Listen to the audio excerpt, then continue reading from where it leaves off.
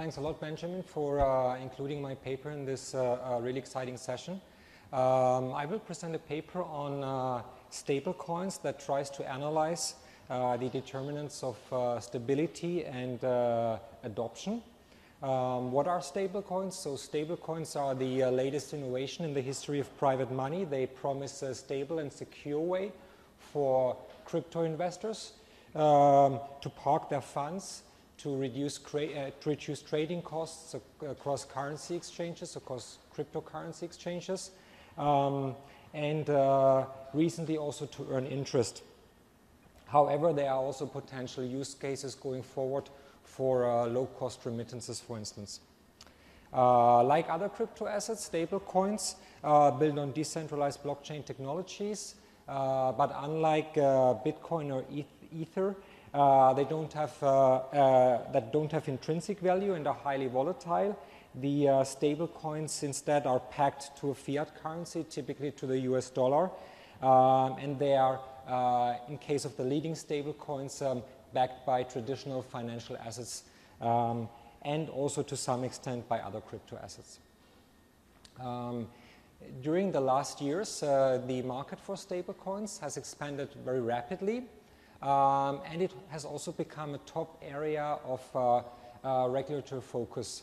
That has started with the now discontinued Facebook Libra project, but has also continued. And one of the reasons, for instance, is that there is a growing concern that there could be financial stability risk for the broader financial system, for instance, because of the role of stablecoin issuers in the money market, and Benoit will, I think, tell us a little bit more about that. Like banks and money market funds, stablecoin issuers face the risk of runs, and coin holders are sensitive to adverse information. The key questions that I will try to address in this paper are: first, how is stablecoin fragility affected by adoption? What determines the interplay between the two, between stability and adoption? Second, what is the role of crypto investor heterogeneity, network effects, transaction fees, and stablecoin lending? And third, how is adoption and fragility affected by monetary policy, by competition with traditional banks who offer another form of private money, and potentially by changes in regulation? Since this is the first presentation in the session, I thought to show you something briefly about the market to fix ideas. So what you can see here is the development of the stablecoin market since January 2020. So you see the market capitalization of the top stablecoins. They are all pegged to the US dollar. You can first see that the market expanded very rapidly, especially in the last year, in 2021. Second, you can see that the market is dominated by three issues: by Tether, by US dollar coin, and by Binance coin. These three are fully backed stable coins, and the issuers claim that the assets are mostly comprising traditional financial assets denominated in US dollars that have a high quality and liquidity. So you could see this stablecoin issuers in a way similar to money market funds or narrow banks. Third, you can see that the market suffered a substantial correction in May-June 2020. That was the period of crypto market turmoil. It also affected the stablecoins market, and you can see that the fifth biggest stablecoin, Terra US dollar, in terms of the fifth biggest in terms of market capitalization, failed back then. Terra is a algorithmic stablecoin. It was not a fully backed stablecoin. And during that period, you also see that the largest stablecoin, Tether, a fully backed stablecoin, also experienced sustained outflows. Since then, it recovered somewhat, and there was a brief period when it was also breaching the peg, but since then it has traded again in a narrow band around the peg. What I will talk about in this paper is I will present the theoretical framework that is probably best suited to analyze this dominant fully backed stablecoins. From the viewpoint of the coin holders, what are they concerned about? For them, it's clear that it may not always be possible to redeem their coins at par. Most importantly, it's hard for them to assess the asset risk and the liquidity risk that the issuer faces. Moreover, there might be operational risks and technological risks. Think, for instance, of cyber risks that could negatively affect the profitability of the issuer. If we have a look at the asset breakdown of the largest US stablecoin Tether for March 2020, that's the latest available date when Tether was in a way self-reporting its assets. We can see that there are lots of assets that are potentially quite risky and exposed to some liquidity risk. You can see some lower rated commercial paper. You can see some secured loans where we don't know the quality, corporate bonds, and you can even see non-alternative investments like Bitcoin, for instance, digital tokens. And I was using some color coding here. So the areas that are most risky, I believe, are in red, but the information we have is not particularly good, and that's pretty much as far as transparency goes. For instance, I also labeled the bank deposits in orange because actually we don't know which banks are the counterparties. There are rumors that it's mostly Chinese banks, so they are not regulated by US regulators. There's uninsured deposits of unclear quality. What I will do in this paper, I will build on the global games bank run and currency attack models, and will modify them for the context of the stablecoins market. One paper in this literature that I will particularly build on is Sakovic and Steiner, 2012 in the AER, who look at a global games model with heterogeneous payoffs, which is going to be important for me because I have a model with heterogeneous cryptocurrency investors. Then there's other related literature on adoption of monies, and also very recent literature on stable coins that Quentin will tell you later more about. Let's come to the model. It's a model with two periods. There are 3 dates, 0, 1, and 2, and there's a continuum of risk-neutral investors. There's at date 0 an adoption game. At date 0, the investors, they decide whether to adopt stable coins or instead invest their funds in deposits or cash. And at date 1, there is a conversion game where the ones who invested in stable coins, the coin holders, they decide simultaneously whether to demand conversion of their coins into cash or not. And that's modeled pretty similar to a global games bank run model. My framework has 3 key features. The first feature is that investors, they consume at the end of the game at day 2, and they are uncertain about the preferred payment method. So there's going to be a seller of the consumption good, or many sellers of the consumption good, and the investors know they're going to be randomly matched with the sellers, and they know that the sellers are going to have a preferred payment method that they accept for payment for the consumption good. So they know that the seller is only accepting stable coins with probability alpha, only accepting bank deposits or cash with probability beta, and with probability 1 minus alpha beta, the seller accepts all means of payment. The second key feature is that investors differ in their convenience benefit, BG, that they enjoy from holding stable coins instead of bank deposits or cash. And I assume that there is a potentially large number, G, of different groups, and the mass of the groups adds up to 1, to unity. So this model feature is meant to capture that crypto investors are in practice quite heterogeneous. Why is that? Well, because they have different preferences. Some have preferences for anonymity, others are by preference crypto enthusiasts, others have some relatively higher convenience from holding crypto assets because they are interested in certain use cases, such as remittance payments or possibly some illicit use cases as well. So if you think about this parameter B, that is capturing that in a crude way, and the investors with a high B, you can think of them as the crypto enthusiasts, and with a low, with a 0 or negative B, that's going to be the, for instance, your grandma, the older investors that don't have a high technological affinity, and they would be quite averse to adopt stablecoins, right?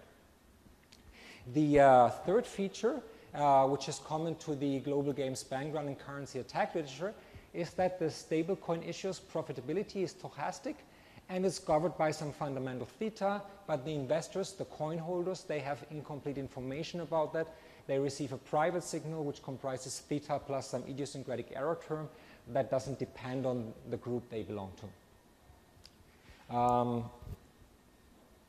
Then let's come to the stablecoin issuer. The issuer offers to convert cash into a digital token, the stablecoin, and vice versa, at a 1-to-1 conversion rate at dates 0, 1, and 2. So at each date, she offers this 1-to-1 conversion rate.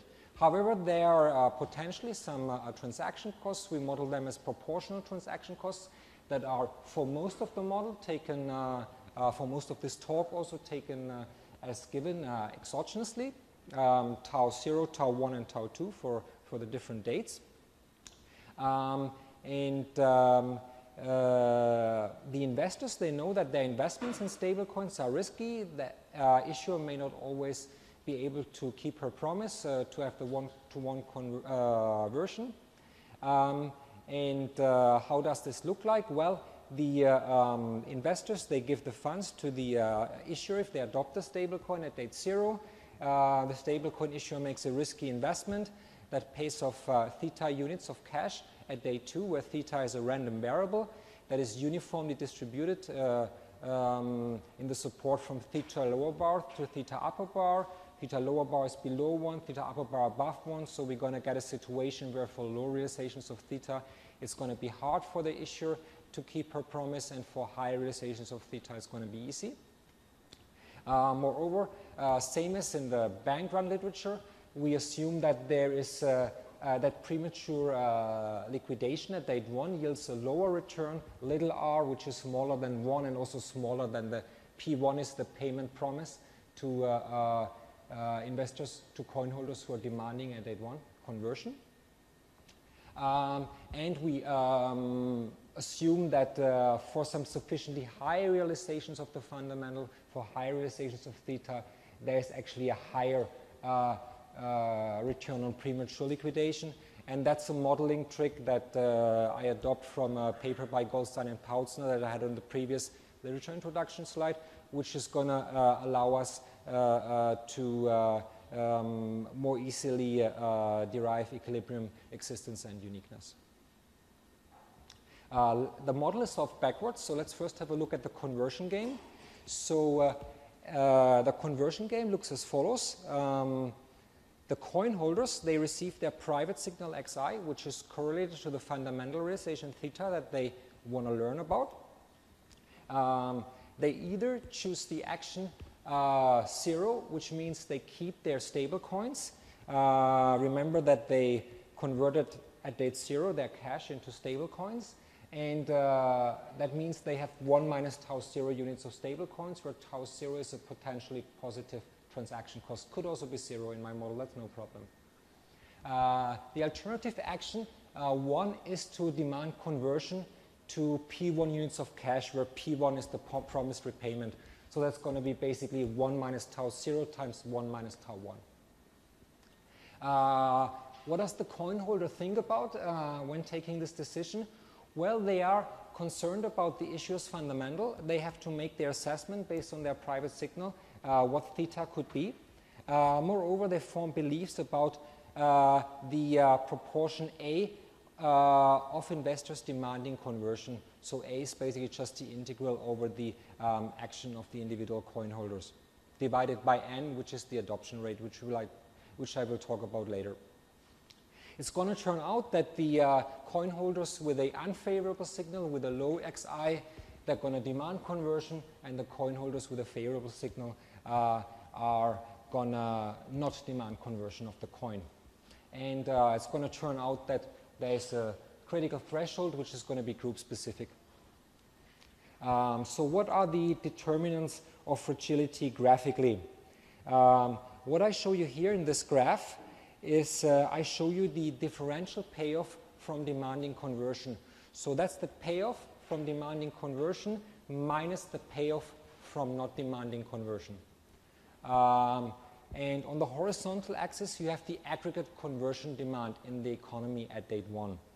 So whenever A is low, meaning that few investors, a few stablecoin holders demand conversion, it's going to be the case that the issuer is able to meet the redemption requests.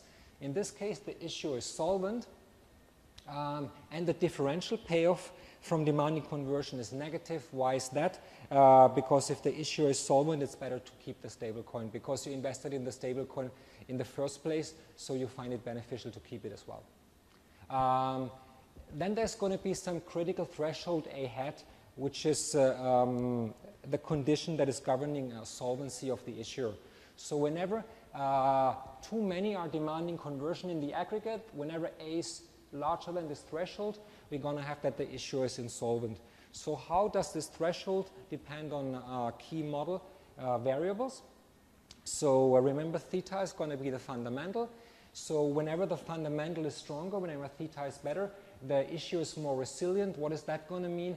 That's going to mean that this threshold is moving to the right. The region of solvency is bigger. And the opposite is the case if the liquidation value R is smaller, and is also the case if the promise P1 is larger. Then this threshold is moving to the left. Then what happens under insolvency? Under insolvency, we have to distinguish between two different regions when we look at this shape of delta. And I cannot go into that in all detail.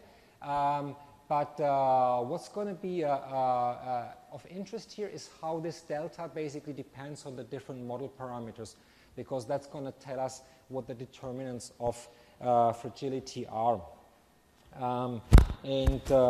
What we see here is that the delta is depending negatively on the fundamental theta. So if the issuer is more resilient, this differential payoff from withdrawing is shifting down. The same is the case if the individual coin holder has a higher convenience benefit from stable coin. That's also quite intuitive. And the same is the case if alpha is larger. That means if the consumption goods seller is more likely to accept stable coins. That makes you also more willing to keep them instead of converting them. The opposite is the case if, for instance, beta is larger, which is the probability that the consumption goods seller only accepts cash or bank deposits. So when thinking about whether to demand conversion or not, the individual coin holders, they are basically forming their expectation about this function here, and decide based on their individual type and private signal their expectation about theta and the aggregate conversion demand, capital A, whether to demand conversion or not. And that's what we find when we solve for the equilibrium. Essentially what we find, what is the key here, is that there exists a unique threshold below which coin holders are demanding conversion, and this signal threshold is group specific. So whenever an individual belonging to group G receives a private signal that is below some threshold X star that is indexed with the group, then they are demanding conversion. Whenever the signal is higher, they don't demand conversion. And there's going to exist some fundamental threshold theta star. Whenever the fundamental realization is below that, there's going to be a run, and the issuer is going to be insolvent. And if it's above that, there's not going to be a run.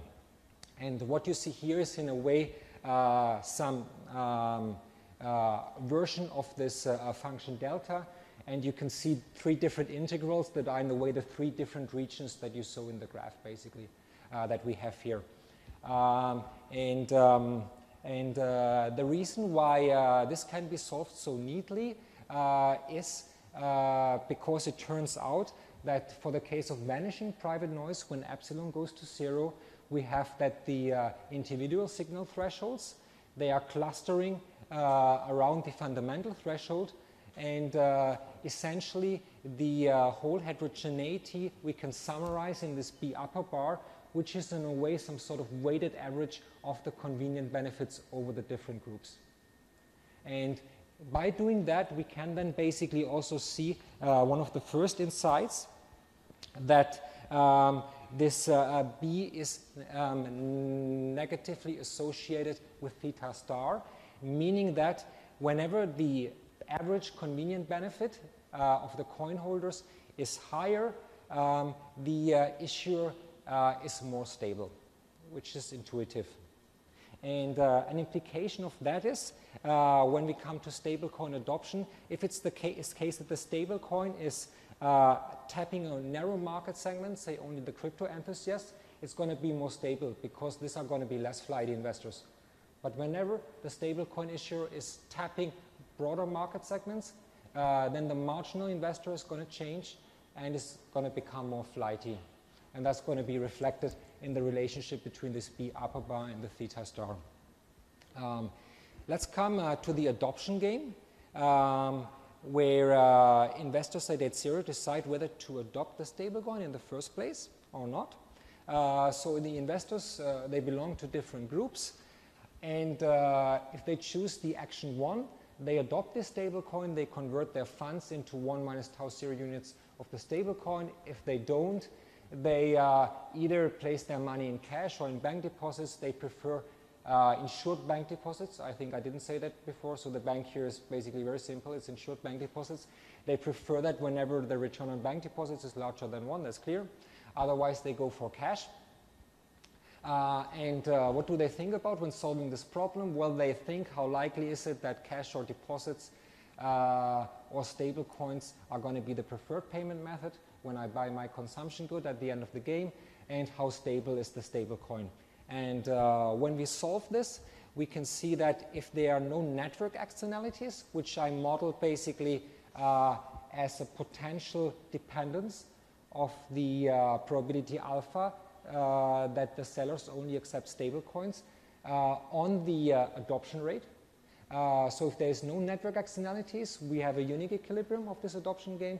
If there is network externalities, meaning that the sellers are more likely to accept stable coins, if stable coins are adopted by more agents in the economy, then I can have multiple equilibria. And this multiple equilibria are going to be indexed by the coin holders, by the investors' beliefs about the stability. So if they believe actually, well, the stablecoin issuer is not very stable, then there's lower adoption. If they believe it's going to be more stable, there's higher adoption. So now if we look at some more comparative statics and extension of these models, we can first look a little bit at factors that are affecting the profitability of the issuer, which is going to be tightly linked to the stability of the issuer and also to adoption, and then also related aspects about issuance policy and also about monetary policy. So when we look at the incidence of runs, we can see that anything that increases the profitability of the issuer is lowering the incidence of runs. And aspects that we could think about here and put in the model is some fixed costs of operation. So of course the fixed costs of operation are going to increase the risk of runs. And if it's the case that part of the transaction fees are not accrued by the issuer, but maybe go to other intermediaries or to miners, then of course that also negatively affects the profitability. We can look at this transaction fees in a little bit more detail and make them endogenous. And then we can see that if the issuer has a possibility to affect this transaction fees, it's actually quite good to make them high at the intermediate date. Because this is disincentivizing runs, and that's also a feature that is a little bit built into this decentralized ledger technologies, because what we have here is that in periods of high transaction demand, at least for on-chain transaction, the transaction costs are going up a lot, which is a stabilizing factor. And that's quite similar to for instance, what you have with swing pricing with money market funds. So that's not something really new here. But that's also something that we find here, and here it's based on the technology that is used, this effect. Then coming to monetary policy, we can see that the lower monetary policy rate might arguably affect the bank deposits. If a lower policy rate causes bank deposit rates to be lower, that is actually increasing the incentives to hold stable coins because the relative return of bank deposit goes down, so it might increase adoption, and then it depends on whether the additional stablecoin adopters are much more flighty or not. If they are much more flighty than the existing ones, you might reduce stability, otherwise you increase stability. If you, however, think about a scenario where monetary policy rates are lower for longer, then that arguably also affects the remunerations on the asset side of the issuer, and that is reducing stability. And that's pretty similar to the float management problem of money market funds with persistent low rates. Then what I do in another extension to this model, I introduce a stablecoins lending market. That's something that has developed primarily in the last half a year or 9 months in the stablecoins universe. I find that generally the introduction of the stablecoins lending market can promote adoption and stability. It's, if you wish, increasing the service value of the stablecoin. It's making it more attractive to hold the stablecoin. However, if this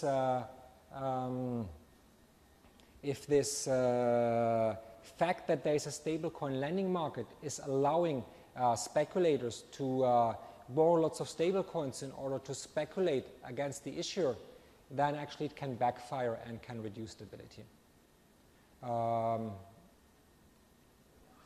Let me conclude. I'm already running out of time.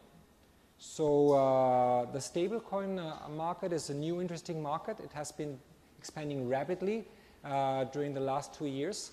It is prone to instability. There has been a bigger run recently where almost 20 billion were wiped out. The stablecoin market may pose broader financial stability risks going forward. That's why the regulatory community and central banks are concerned about it.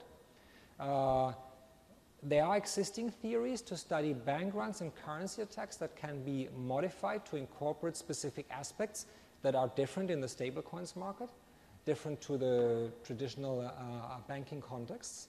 And that's the avenue that I take here in this paper. I use this existing global games bank run and currency attack models and put some additional ingredients in there that try to capture these new market features. And in doing so, I try to study the determinants of stablecoin adoption and fragility, as well as the potential interplay between the two. Thanks a lot for your attention.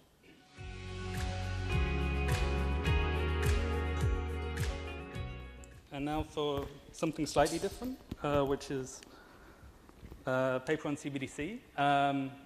So you look at the program and you think, oh, the Lithuanians can't even spell stable coins, but we put a space in there kind of to make it a little bit more broad, the session.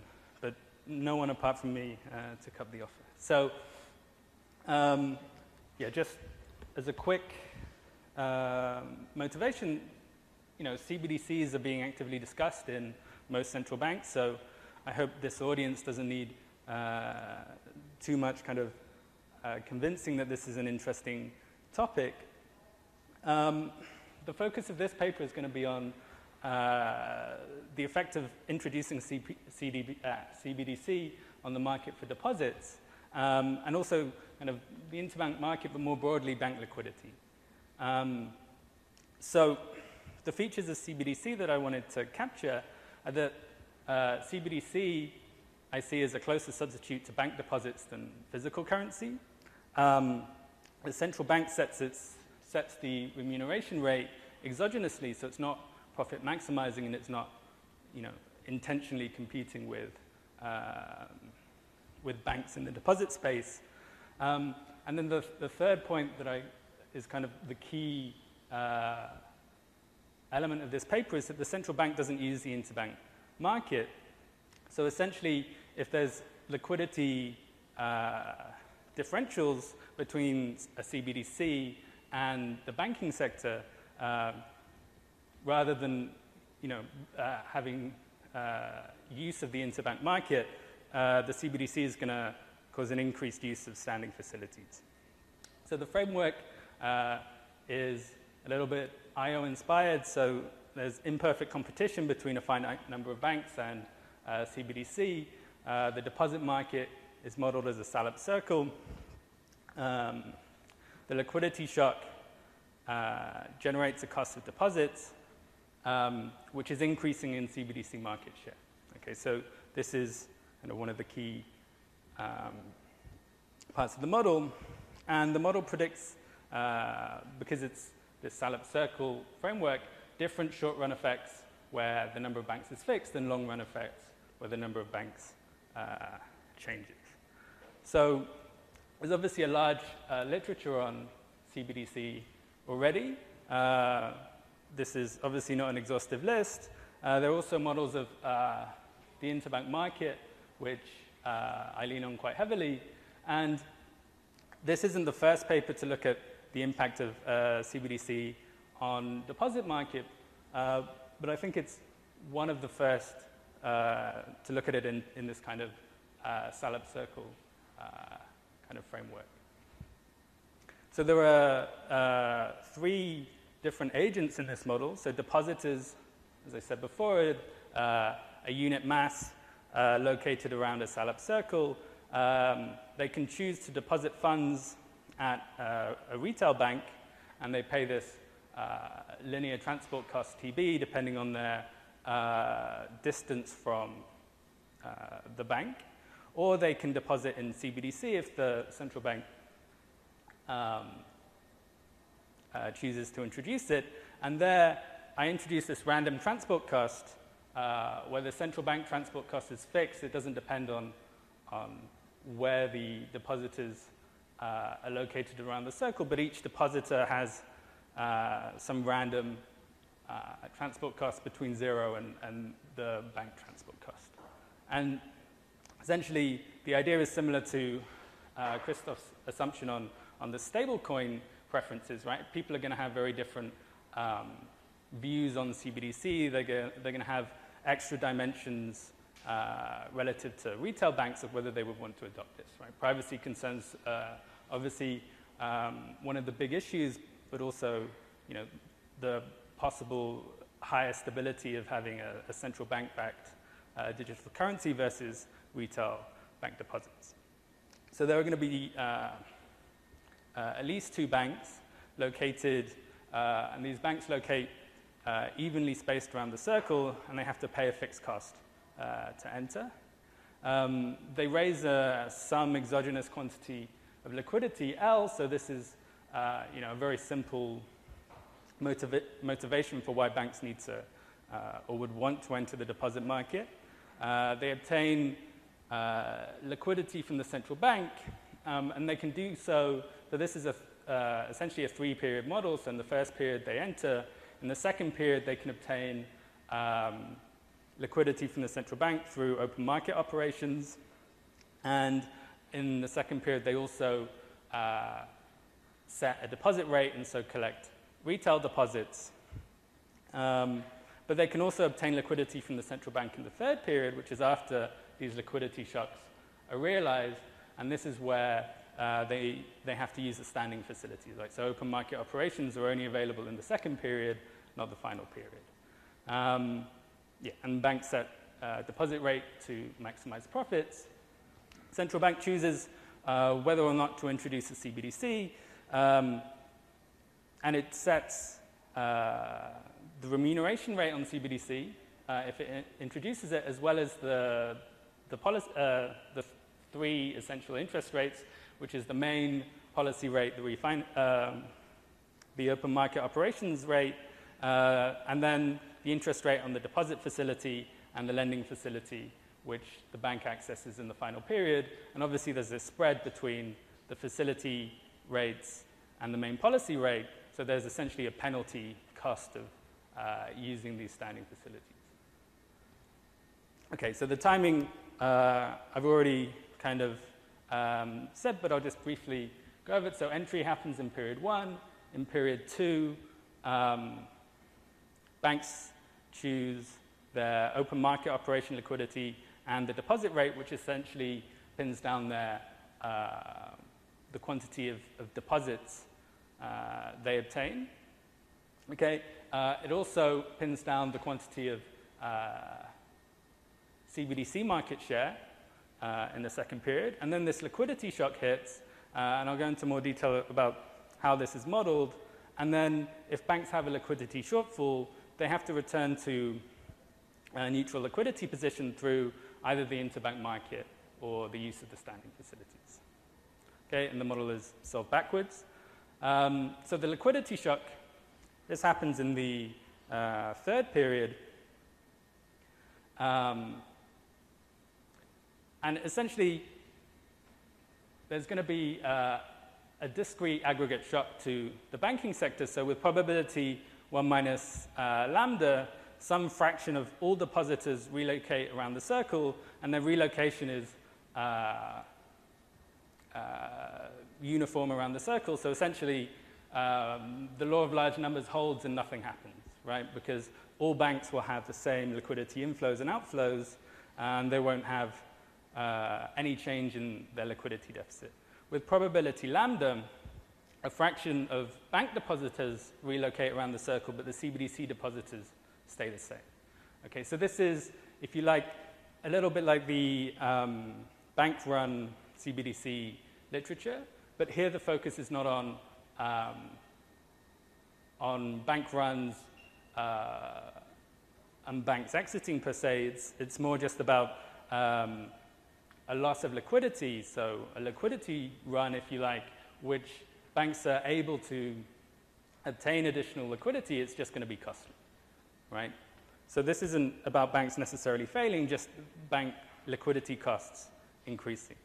So yeah, so because of the law of large numbers, with probability 1 minus lambda, nothing happens, which means that the bank will essentially have a liquidity deficit if they didn't obtain enough liquidity from the central bank, or they don't have enough market share.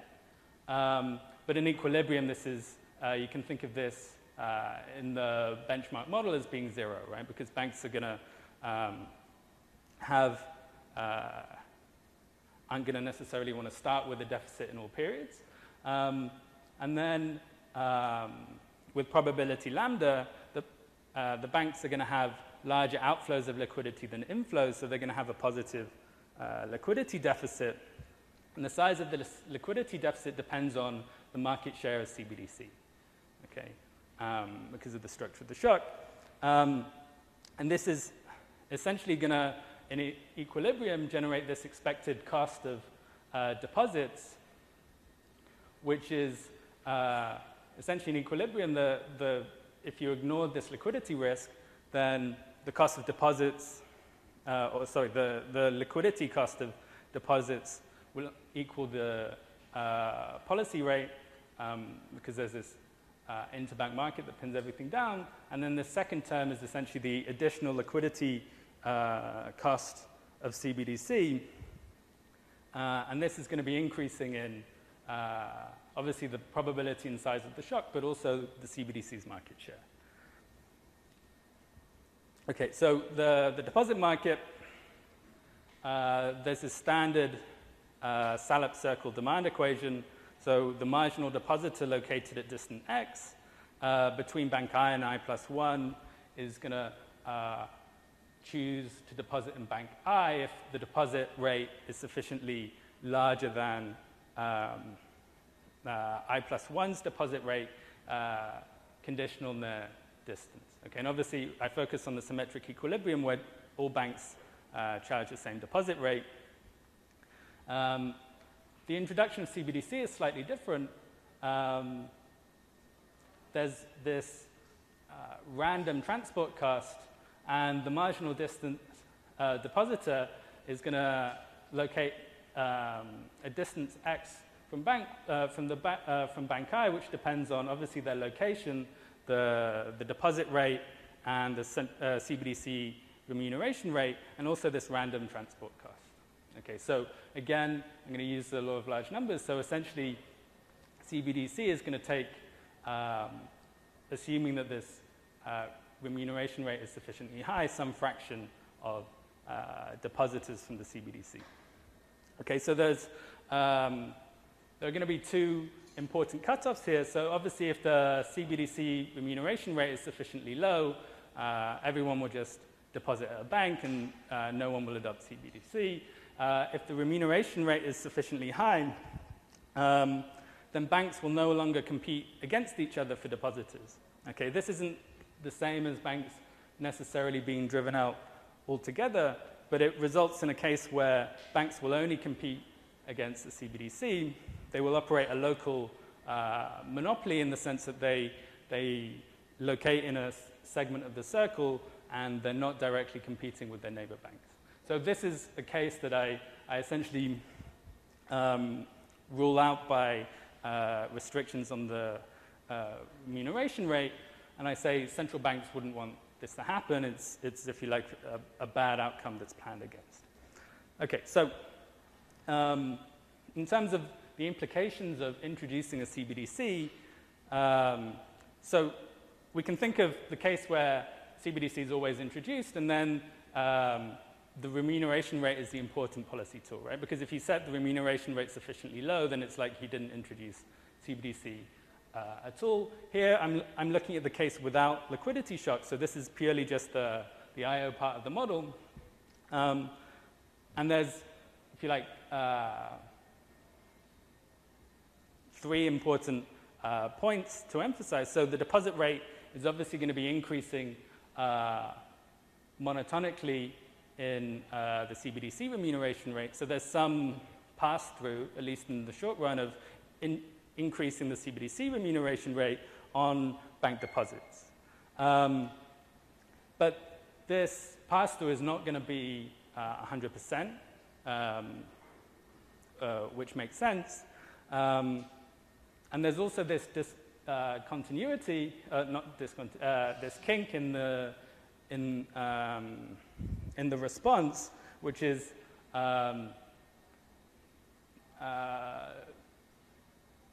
not necessarily it's just a feature of the demand structure. But essentially, introducing CBDC will result in bank market sharings falling, and obviously bank profits falling as well. And the mechanism should be relatively obvious. CBDC provides additional competition with the banks, and banks want to raise deposit rates in order to compete with these depositors. And obviously having to raise the deposit rate and having a lower market share is going to reduce bank profit. So what happens in the long run? So in the long run, obviously the number of banks is going to fall as the banking sector returns to zero expected profits. And an interesting result is that the pass-through of the remuneration rate to the deposit rate now is always strictly lower than the case of the short run. And in this numerical example, you also get the possibility that the retail bank deposit rate in the long run can be decreasing in the CBDC remuneration rate. Okay, and you notice that the red line, so the long run response to the CBDC remuneration rate, kind of stops a little bit to the left of the short run rate, and that's just because I impose this condition that there have to be at least two banks, and so this, to the right of that red line, there's no possibility of two banks making non-negative profits. Okay, So yeah, and just to emphasize that it's not always necessarily decreasing, but it's always strictly lower this pass-through in the long run than in the short run. Okay, so that's the case with lambda equal to 0, so essentially cutting off the expected liquidity, the liquidity shock part of the model. So because this is quite a short presentation, and because the model gets sufficiently complicated when you introduce these liquidity shocks, I'll just kind of highlight the key differences between the case with and without liquidity shocks. So so the model without liquidity shocks, so if you like the pure IO side of this model, the deposit rate is going to be strictly increasing in the CBDC deposit rate in the short run. Okay, that's guaranteed. And the existence of long run and short run equilibria are guaranteed, at least within this kind of band of interest rates, CBDC remuneration rates that I pointed out earlier. So the case where lambda is greater than 0, now essentially what's happening here is the cost of introducing a CBDC is larger because of these liquidity risks that the banks, so because the cost of deposits as a source of liquidity is increasing, now you get the possibility that the deposit rate may be decreasing in the CBDC remuneration rate in the short run. Okay, and the reason why is, as CBDC market share increases,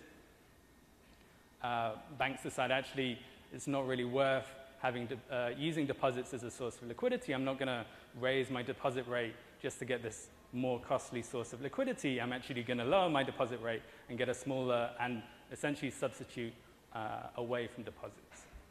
Okay, and there are also these existence problems. So they're not guaranteed, and essentially this, the economic implications of these existence issues are that banks may decide to it's a little bit imprecise to say they're going to leave the market, but they're not going to compete directly against other banks for deposits, right? So we're getting to this case where they may choose to operate a local monopoly as an alternative equilibrium, which I'm not looking at, but in terms of directly competing with other banks for deposits, that won't happen at a much lower CBDC remuneration rate when you add in these liquidity costs. Okay, yeah, and just to conclude, so the emphasis on this paper is just to make the simple point that CBDC is likely to have an impact on market structure in the deposit market. It's likely to increase the concentration of banks because it's a source of extra competition for banks.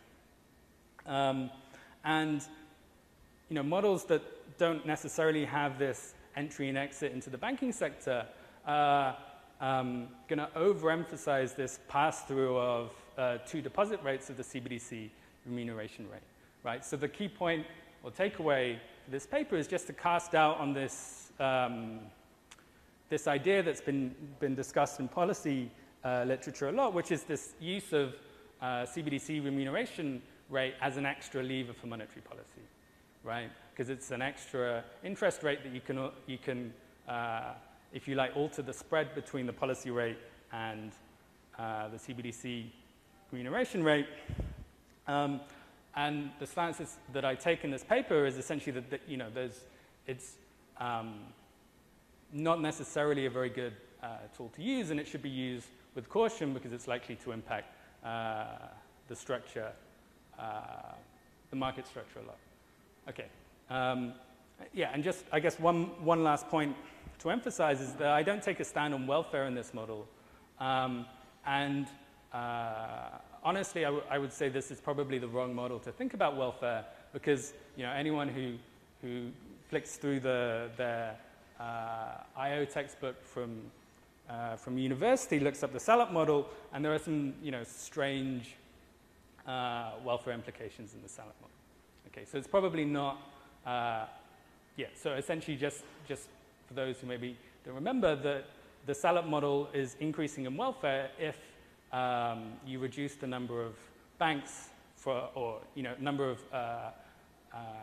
firms from the equilibrium number of firms, right? So in the Salop model, there's too much entry. So actually, CBDC is going to have this, the model is going to bias towards CBDC as good, right? Because CBDC drives out, reduces the number of entrants in this market, and in this model, or in the textbook model, that would be good for welfare.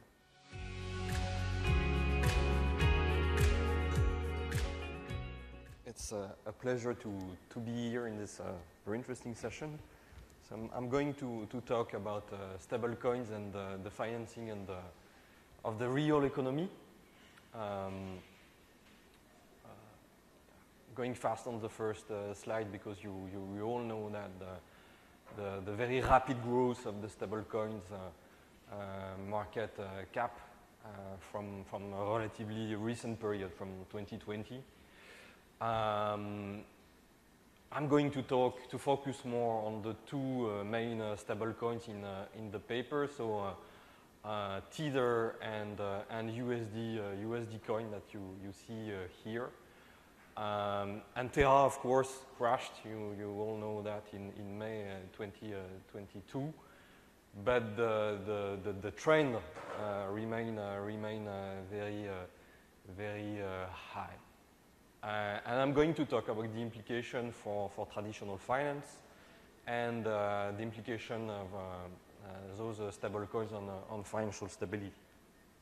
So the main takeaways of the presentation are the following. I'm going to show you that those stable coins, in spite of their relatively small size compared to Bitcoin or Ethereum, have gained a central place in crypto market.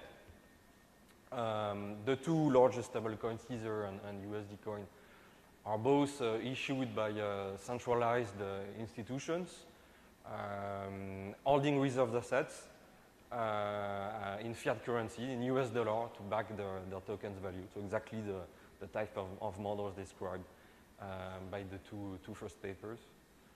This stabilization mechanism creates, in fact, a direct connection between the crypto market, the stable coins, and the financing of the real economy in a way, because it creates simply a variation in demand of short-term safe assets, right?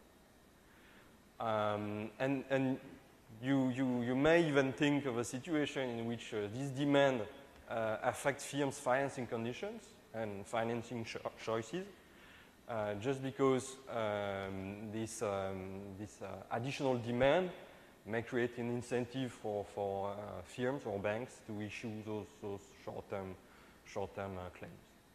And we do find in the paper a correlation between these stablecoins token issuance and commercial paper issuance denominated in US dollar. And going forward, the composition of the asset side of a stablecoins issuer is probably key to determine the interaction between the crypto and the real traditional finance market.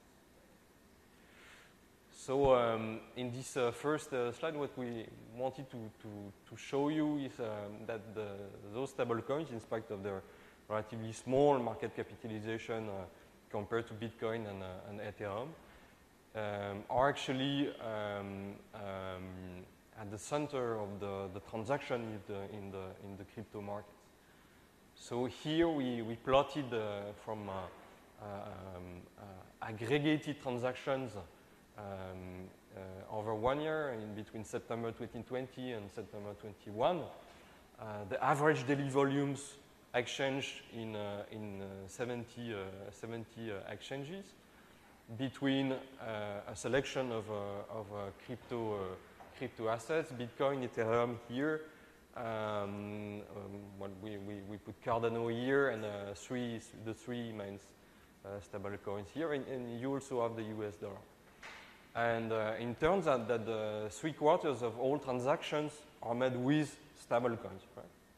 So meaning that those transactions are not leaving the crypto market, and we can say that they serve as a medium of exchange or a store of liquidity. There are many other explanations between also for that. One is taxation, right? Because if you stay in the crypto world, you don't pay taxes on your capital gains. The stabilization strategy, how those stablecoins manage the peg against the US dollar is quite important in this paper. So just to show you here that to remind you that there are a variety of governance and stability strategies. So you have centralized stablecoins, you have decentralized smart contract like DAI, for instance. And you also have different types of, let's say, balance sheet. So you have Tether and USD coin that are asset-backed, but you also have other stable coins that are just algorithmic or collateralized by other crypto assets. They don't have the same success in maintaining their peg, and Luna is an excellent case in point. And there seems to be a link between the adoption of these stable coins, and their performance in pegging their value to US dollar. So the two largest USDT and USDC are centralized and asset-backed. They actually have the best peg performance so far, far better than algorithmic stablecoins, for instance. And we tried here to also plot two types of instruments from the real world, so to speak. So if you look at the performance of the peg of GP Morgan prime money market fund, it turned out that they perform better in terms of maintaining the peg against the US dollar. But pegged currencies like Hong Kong dollars, for instance, tend to be less pegged to the US dollar than many stable coins. So now what I'm saying that is because we are going to focus on Tether and USD coin. They are both asset-backed, and what is interesting is to look at the asset composition of their asset side. Prior to the summer last year, there was absolutely no transparency on the balance sheet of these stablecoins issuer. It was only a promise that their tokens were backed 1-for-1 with US dollar. But hopefully in a legal action in New York forced first Tether to disclose the accountant reports of their asset side, were followed soon by USD coin. And that was quite a surprise for people in the market, because people tend to think that the asset side was only cash, for instance. But what we learned from these reports in that a large part of the asset side was in fact held in commercial papers, right? So here in the middle you see the composition of the reserved assets of Tether in June 2021. And if you look at the composition of JP Morgan Prime Fund, it's more or less the same composition in terms of asset class. And what is true is that since mid-21, USDC and USDT tend to reduce the share of the commercial paper in their asset side. Now, one question you may ask is whether these stable coins are too small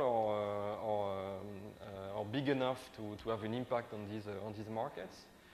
Actually, in 21, Tether competed with the largest money market fund. If it was a money market fund, it would rank among the 10 largest money market funds, and almost on par with Vanguard, for instance, money market fund.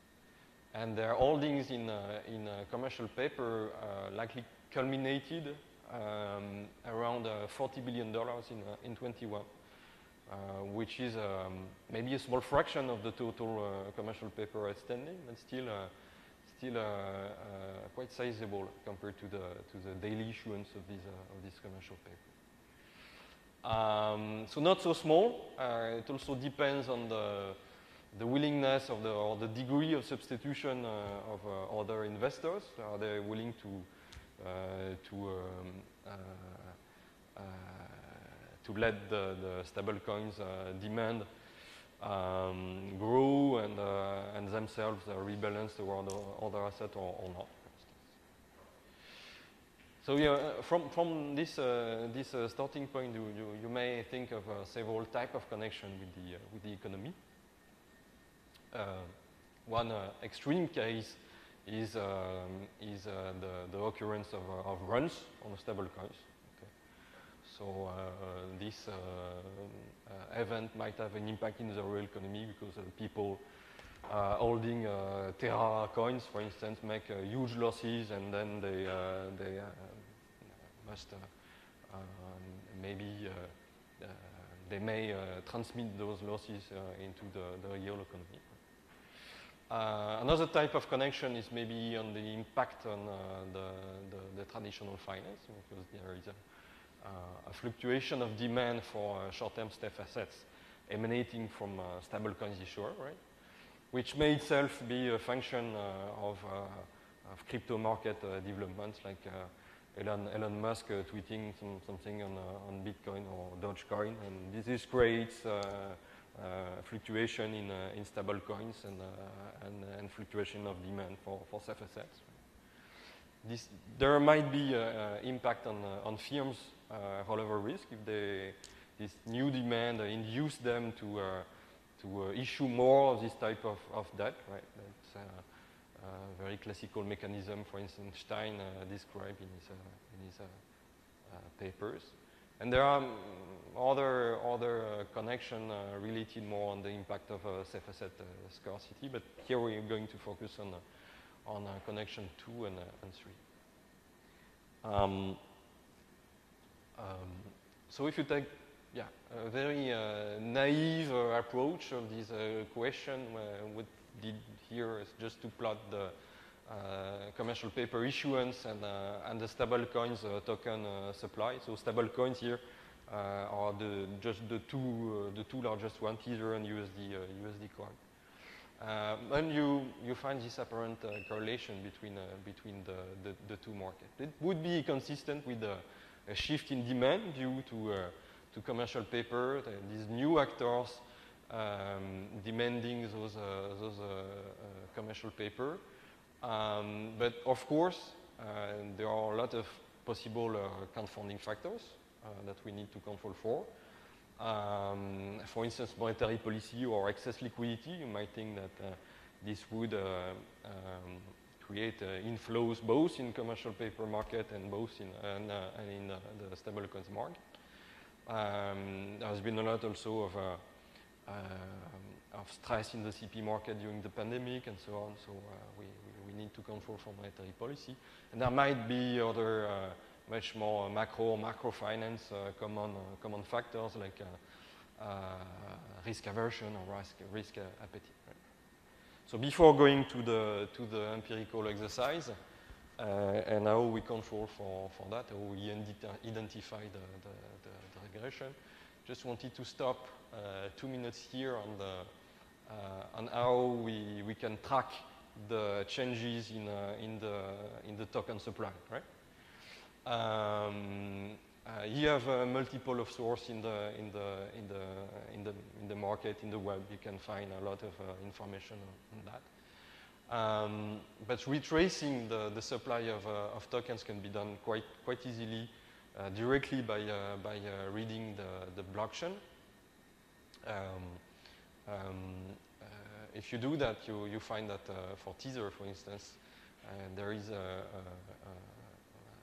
centralized entity, Tether treasury in the smart contract with this type of contract address and so on. So you can track the activity of this entity to see the decision to mint and to burn, so in the cryptocurrency jargon, just creation and destruction of these tokens that are related to the fact that investors or coin holders can always redeem tokens for US dollar directly with the Tether treasury.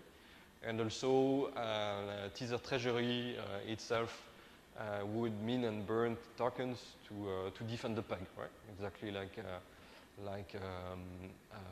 a central bank maintaining a peg, for instance. So the difficult part is that some tokens are not held by the public. Some are held directly by Tether treasury or quarantine or such kind of thing. So that's not so trivial. To get the time series we look for, which is a net circulating supply, which is in fact really backed by an asset in Tether balance sheet. Right? So turning to the specifications, we do a very standard specification and control similar to other paper investigating the CP market.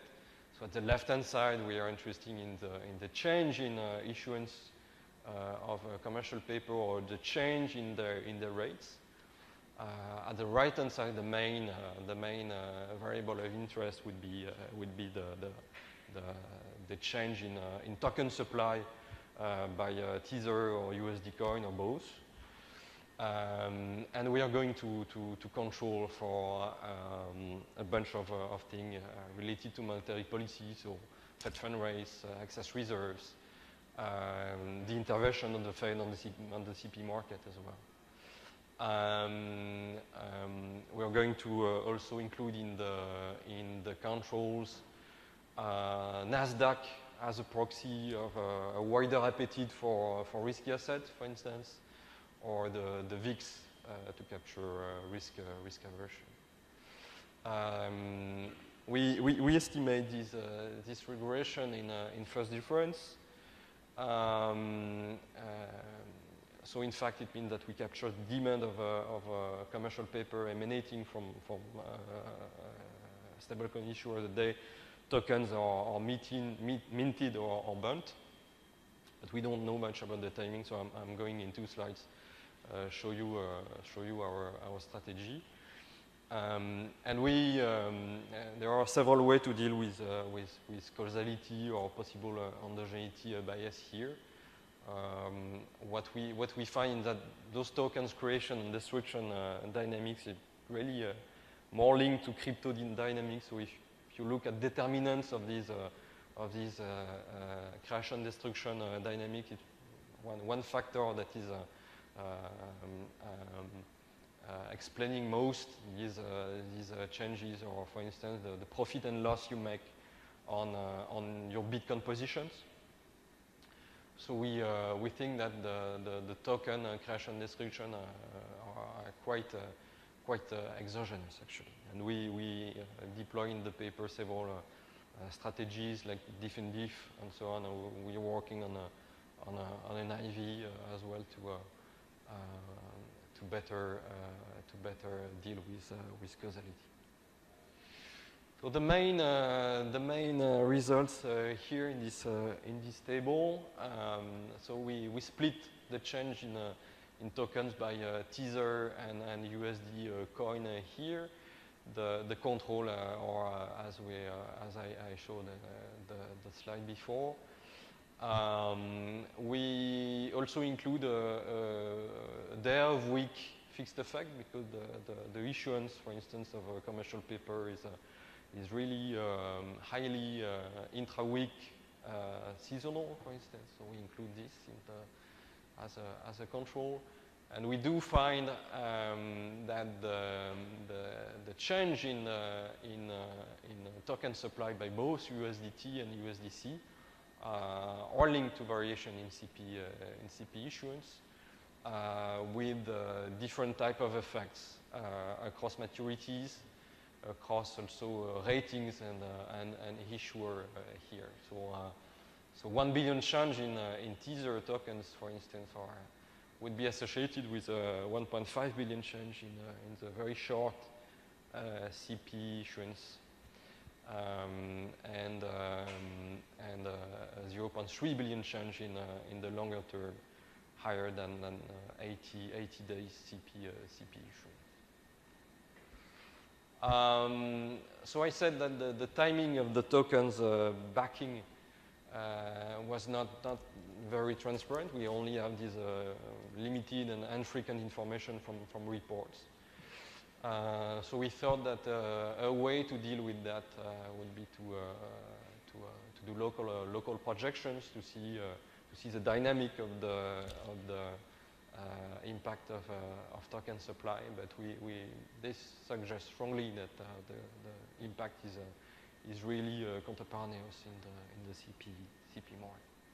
So I think I'm running out of time now. But what we do in the paper is also to exploit the fact that, as I said, USDC and USDT announced or implemented a change in the reserve asset composition. So we know at some point of time they stopped investing in the CP market. So we try to use that in a quasi-definitive setup to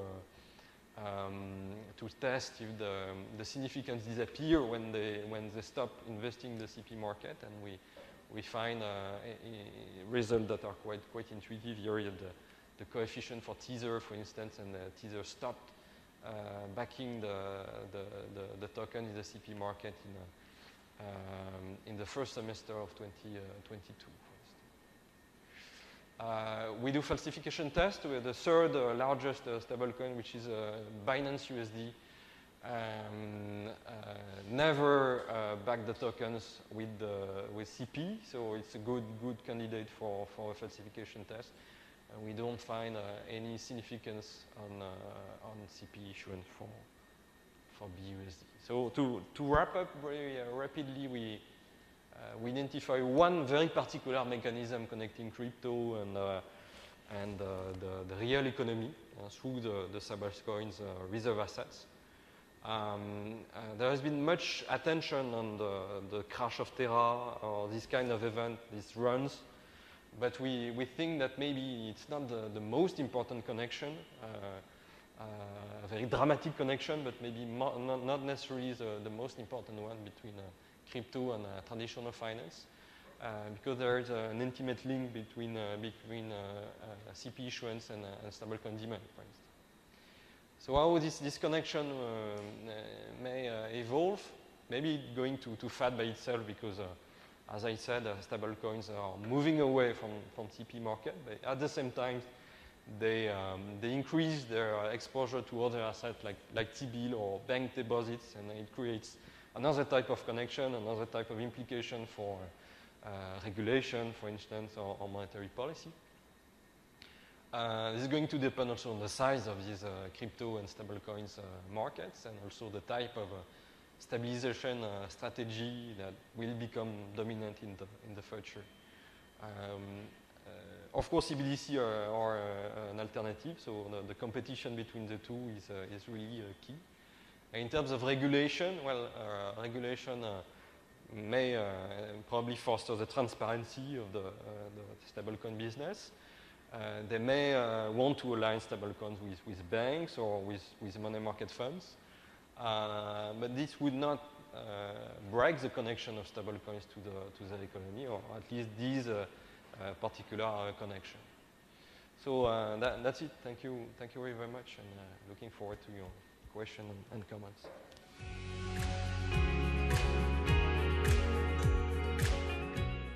So thanks a lot to the Bank of Lithuania for including this program in the session.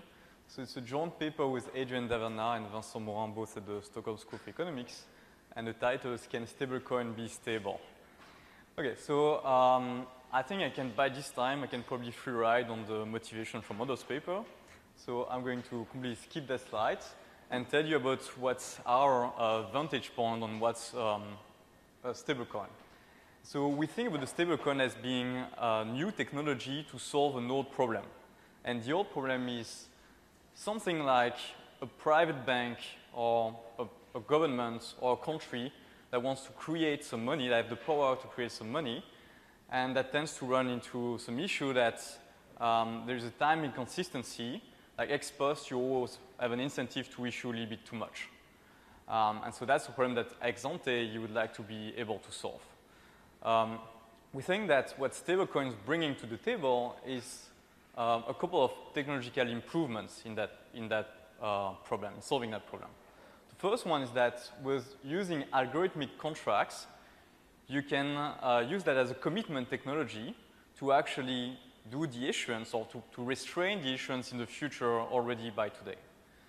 The second one, and I think this one's going to be important to understand what's a purely algorithmic stablecoin, is the fact that this stablecoin can do this low-cost continuous issuance and redemption of equity shares or equity tokens. And that's going to be very important because usually we think about the problem of managing a peg as being how do you manage your reserves in the system? And then the big question is how does purely algorithmic stablecoin that does not hold any assets can maintain a peg, even just locally? And part of the answer would be that they can do this instantaneous buyback of stablecoin by issuing some equity shares, which effectively are a claim to future seniorage revenues of the platform. Okay, and then the third one is that this stablecoin can also decentralize the issuance to a third party, to some other agents that might have different incentives of issuance. So this could also be used as a substitute for the commitment technology. And we're going to explore these three spaces. And so also interestingly, this new technology and the way they've been implemented led to a couple of different designs. So we already discussed that many are actually the most successful stablecoins have been backing reserves, or have been backing the issuance directly with reserves in dollars, but we also have other propositions that are using some crypto asset directly on the blockchain as collateral, backing the value of the stablecoin. And then even more surprisingly, as we discussed already, we have these algorithmic stablecoins that don't have any collateral at all.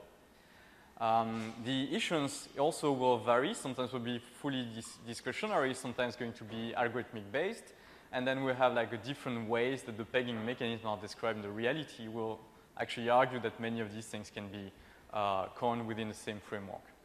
Okay, so the goal of this paper will be to provide a framework that allows us to understand stablecoin in the most general fashion as possible. And our approach will be to start from a monopolist platform that issues stablecoins that cater to investors' liquidity demand. And we are going to assume that the platform has a limited commitment to its policies, and that's going to matter. So, okay, so there are really 2 points here. The first one that investors are going to enjoy a convenience yield whenever they hold some stablecoin. Here again, we don't take a particular stance why this can be, but it can be because they want to finance illegal activities, because they are in a foreign country and they want to dollarize, something like that. And then in order to maintain the peg, the stablecoin platform will act as a central bank, meaning that when the demand contracts, the stablecoin platform will need to repurchase some of the stablecoin so that the demand always equals the supply exactly where the price equals to 1. So you need to do this dynamic supply adjustment as a reaction to the demand function. And as we are going to see, this is not always time consistent. So we are going to explore a range of different commitment technology, and we'll start with like a full commitment setting where the platform can fully commit to doing all of these issuance based on observables in the economy. And then we are going to relax that going forward and see like lower or weaker forms of commitments in the paper. Okay, so our first and main result of this paper is that even with the strongest form of commitment, even with full commitment, you can only maintain a local peg. You're never going to have like a stablecoin platform that's not fully collateralized, that is fully stable. So these platforms are inherently unstable. So we are going to study the smart contracts, collateralization, and decentralization within our program. Okay, so let me move on to the model, and I'll start with the balance sheet representation because I think for us economists it's actually useful. So when you read the white papers, you're not going to have something like that, but it's actually a very simple way of thinking about what's a stablecoin. So a stablecoin is something that looks like a bank. A stablecoin platform looks like a bank. It issues some stablecoins, which is a liability of the platform, and then it does that by sometimes using some collateral, and sometimes also backing this stablecoin using the future annual revenue that the platform is going to generate. And then that also, the difference between the assets and the liability of this platform is going to be the value of the market value of the equity of the platform, which is going to be traded with these equity tokens. So there we are going to look at the valuation of both the stablecoin but also the equity token. Okay, so let's start with the stablecoin demands. The model is going to be in continuous time. All agents have a discount rate R and are fully risk neutral. We make the assumption that the investor derive some benefits from holding the stablecoin, and we write this marginal benefit as L, which will depend on A, which is the demand of stablecoin, and the quantity of stablecoin that is in the economy. So it's a reduced form approach. So like think about it as money in the utility kind of approach. Okay, we make three assumptions on this demand for stablecoin. The first one is that the demand is strictly increasing in this exogenous demand driver A. And I'm going to specify what's the process for this exogenous driver in the next slide. Second, I make the assumption also that you only get these marginal benefits when the stablecoin is actually pegged to the value. When it's not pegged, then what's the point of holding a stablecoin if it's not stable? And then we'll make also a bunch of technical assumptions don't really matter for here. Okay, so that's the process for the exogenous demand driver. So it's going to follow a stochastic process which has both, at the same time, a drift, a Brownian motion component, and also a Poisson jump process. The Poisson jump process has an R-equivalent intensity of lambda, and the size of the jump, which is going to be this ST, will be distributed between 1 and 0, and we make the assumption that it's actually that the log, minus the log of this jump, is exponentially distributed with the parameter zeta. So to fix IDs, if you want to think about what this exogenous demand driver could be, one example would be Bitcoin, so the value of Bitcoin. So we tend to think about stablecoins as being the money market funds of the cryptocurrency markets. So it seems to be that in the data, when Bitcoin or the value of other cryptocurrency increases, then the demand for stablecoin also increases along with that. But that doesn't really matter. If you don't like this explanation, just think about this A as being the demand. Okay, so platform policy. We have three main policies, and we're going to hold that during all of the paper. The first one is that the stablecoin platform chooses how much it issues or redeem or mint or burns within the stablecoin parlance of the stablecoin at each point in time, and that we are going to denote that variable as DGT. Then the stablecoin has to choose how much interest rate it pays to the stablecoin holders. That's going to be the delta T. And an important point here is that the stablecoin platform is going to pay this interest rate in stablecoin. Stablecoin is not going to use like to make a bank transfer. It's going to just create some more stablecoin and credit that to that account. And then the third point is that the platform can also choose a collateralization rule. And for simplicity, we assume that this collateralization rule is actually constant. So at the initiation of the platform, you choose how much collateral you need to hold whenever you create one unit of stablecoin. Which means that we have a law of motion for stablecoin that looks like this. You have two components here. The first one is that you need to take into account how much issuance or redemption is done at a given point in time. But then you also need to take into account that you need to create new stablecoins in order to pay for the interest rates. That's the second term. Then we have a law of motion for how much collateral is held within the platform. and that will depend on the growth rate of the collateral here, and then on the collateralization, on how much collateral you put at each point in time, which itself depends on the collateralization rule that you set up at the beginning. And we later introduce this centralization. I'll have a couple of words at the very end of the presentation. Okay, first we look at what happens whenever you have a full commitment, when you can actually write a smart contract that tells you, that completely ties your hands on how much issuance and redemption you are going to do. And the first step within this full commitments chapter is actually to look at what we call an unlimited commitment benchmark. In this case, I'm not only going to assume that you can tie your hands on the issuance and redemption, but I'm also going to assume that you can tie your hands on the recapitalization of the platform, meaning there is no limited liability, and we are going to use that as a benchmark. So the idea here is that you can pledge more that is already in the platform at a given point in time. Okay, so the problem looks like this one. So the platform wants to maximize the value of its future seigniorage revenues, which is how much stablecoin you actually issue, minus all of the interest rates that you have to pay, and plus taking into account how much the value of the collateral asset is going to grow in time. You do that subject to a pricing equation for the stablecoin itself, which is priced competitively by the other agents in the economy, which value the stablecoin for two reasons. The first reason is that they get the liquidity benefits conditional on the stablecoin being pegged. And the second one is that they get these interest rates. And subject to the law of motion, subject to the fact that you start the platform with nothing, and we also impose a no Ponzi game condition to that problem. Okay, so with just a little bit of math, we can basically use this equation in order to substitute in that equation, simplify a little bit, and then we get this nice expression where we see that the seigniorage revenues can actually be decomposed into two terms.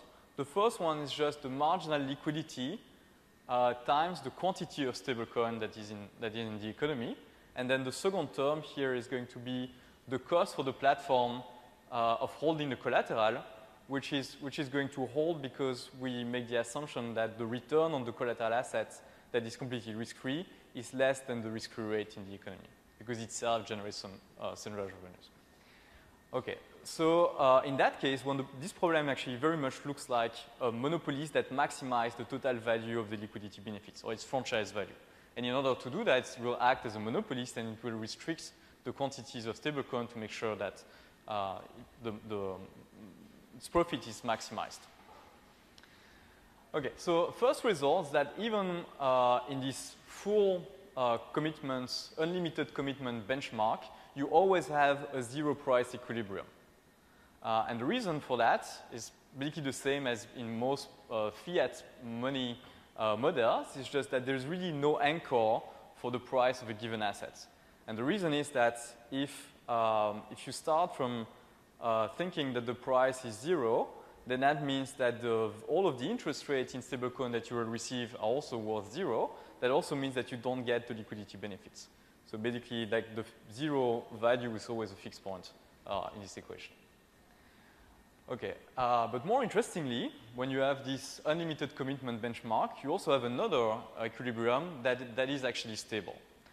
And in that stable equilibrium, we have the following property. The value of the stablecoin will be such that, in equilibrium, the quantity of stablecoin will be such that the monopolists maximize the value of the franchise value of the firm. And then that means that anything that deviates through that, to that particular point, is going to be exactly compensated. So you do this issuance and redemption rule in order to make sure that you always remain at C star. And C star itself depends on the quantity of demand. So basically what happens is that if demand increases, then you issue more. If demand decreases, then you redeem or you buy back some of the stablecoins so that you're always at C star. Or you can also express that as a ratio between the demand and the quantity of stablecoin outstanding, which is this A star, and you always stay there, basically. How do you choose the interest rate that you want to pay? Well, you just choose these interest rates so that you actually peg the price to parity so that you actually generate these seigniorage revenues.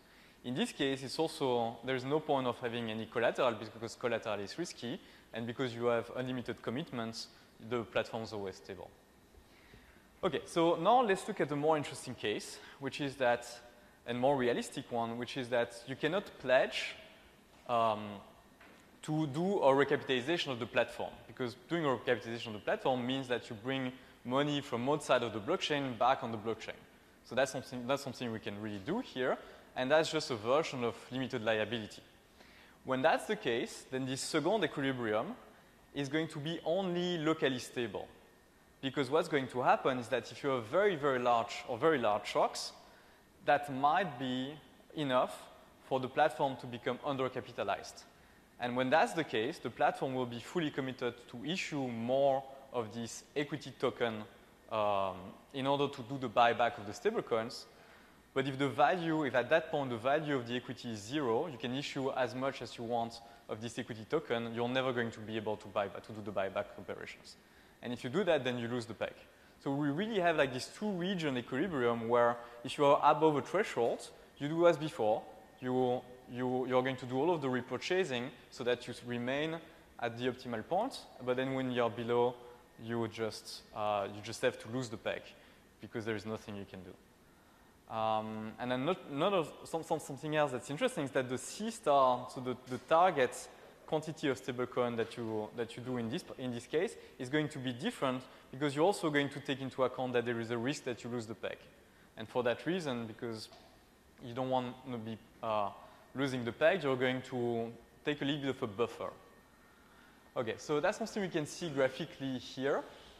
So what we have here, we have the equity as a function of A. So A is being this ratio between the demand for stablecoin and the quantity of stablecoin outstanding. Here is the price of the stablecoin. Here's the total value of the platform. In black, I have the value. I have the case with unlimited commitments. So in unlimited commitment, we see you can go to negative equity, and the price always pegged. So that's really our benchmark case. Okay, the interesting case is what's going on with this blue case. The blue case is such that anything that's on the right to this bubble point here is the jump back region. So you're going to stay here at the star, and then if you move a little bit on the right, on the left, you're going to jump back instantaneously to C star. Unless if you have a very large shock, that moves you beyond this bubble point, if you move there, then you end up being in a region where the equity value of the equity is 0. Then you'll want to create some more of this equity token, but you're already fully diluted, so there is nothing you can do. You have to lose the peg, and so that's why the peg starts being lost at this bubble point here. And we also see that the value of this platform that doesn't have this full commitment is lower than the value of the other platform. Okay, so let me just skip that in the interest of time. Let me just mention that quickly. So this is a graph for what happened with Terra, and we think it's kind of consistent with the story I just mentioned before. So we see that the price of Terra was pegged for a long time, and then around May of this year started tanking. And then we see that at exactly the same time, the price of the Luna, this equity token, also fell drastically. And that exactly happened where, at the time where the Luna platform was actually doing what it's supposed to do, which is to create or to mint much more Luna exactly at that time. But what we see here is that this doesn't seem to be enough because the price of the Luna completely converged to 0. And as the price completely converged to 0, you basically reach like an asymptote here. You can create billions and billions of things that are worth 0. There's no way you can use that to reduce the supply, and then the peg is lost. Okay, so let me skip that as well and just move to the limited commitment part of the paper. So in this case, until now, I assume that you can always fully commit on the issuance and redemption you can do. But in reality, many of these platforms, they don't want to do that because then if there is a bug in your algorithm, there is nothing you can do anymore. So it's useful to retain some flexibility over what you can do. So here what we find is that even if you cannot commit fully to the issuance and redemption, being able to commit only on this interest rate rule might be enough to generate some local stability. And the reason for that is that you can basically use this commitment on the interest rate in order to incentivize yourself to do the repurchase. if the interest rates are, if you move to a region where interest rates are too high for you to pay, then suddenly it becomes profitable for you to do the buybacks, which is something that we typically don't see in this literature. So all these papers on the leverage ratchet effect from Admati and Ian DeMarzo, they always assume that you have a constant interest rate rule, a constant interest rates, and if you have constant interest rates, then you cannot use that, and then that means that you're never going to do the buybacks. But if you can create this rule that is state contingent, then you can incentivize yourself in the future to do the right thing. But even though you do that, the type of platform, the value of the platform that you can create is going to be much lower than what we've seen earlier. And I see I'm running out of time, so let me just mention what the result that we have for decentralized platform. So in the decentralized case, what we had is that now you can decentralize the issuance to another agent. And that's going to be useful for the platform because now the platform is not in charge anymore with this issuance and redemption anymore. And so that's going to remove the time inconsistency problem in this case. So basically the idea is that by decentralizing to the issuance process, you replace this issuance redemption function by a free entry condition. And the free entry condition is going to determine how much stablecoin is available at any point in time. But the platform is still going to retain control on the interest rate it charge or pays to stablecoin users and how much fees, here ST in this equation, it charges to vault owners. And by doing that, the platform is still going to decide eventually how much interest rates will be outstanding at any given point in time. But the main difference with what we had before is that the profit that you realize by creating this stablecoin is not going to accrue at the time of the creation, but rather as a flow during the time where the platform actually lives. And it's going to be coming like from this spread between how much fees you get from the vault owners and how much interest rate you pay to the stablecoin users. And that's basically a way to implement the leasing solution in the durable good monopolies problem of cause 9072 for the ones that have that paper in mind. Okay, so let me wrap up because I think I'm already out of time. So in this paper, we have like this general model of stablecoin, and we find out that a platform that even with full commitments but limited liability, you only have a locally stable equilibrium. There's always a risk that the platform completely falls apart and the peg is lost. We find that with no commitments on issuance redemption, you can still have something that's locally stable, but that's only if you can create this interest rate rule that is state contingent. We find out that decentralization can act as a substitute for the commitment technology, and then something I didn't really have the time to show you is that we also find that collateralization rule is very helpful, but because it's costly, that might not be optimal for the platform to actually implement the full collateralization setting. And that's it for my presentation.